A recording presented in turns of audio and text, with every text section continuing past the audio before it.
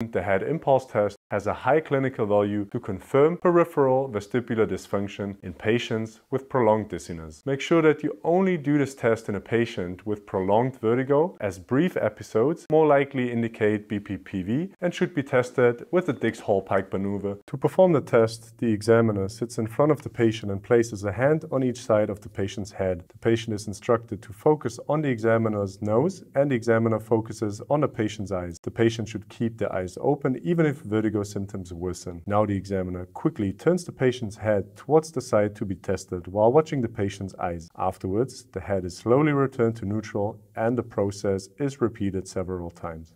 The test is positive for peripheral vestibular dysfunction if the patient's eyes move away with the head and then quickly return the gaze to the clinician's nose at the end of rotation. This is called corrective saccade, which occurs due to an abnormal vestibulo-ocular reflex. In a patient suffering from a central lesion, the test will be negative and the patient is able to maintain the gaze on the examiner's nose during rapid head movements to both sides without corrective saccades. Weber et al. In the year 2008 stressed that the head impulse test appears to be more sensitive when the rotations are performed quickly and recommend repetitions in order to avoid false negative results.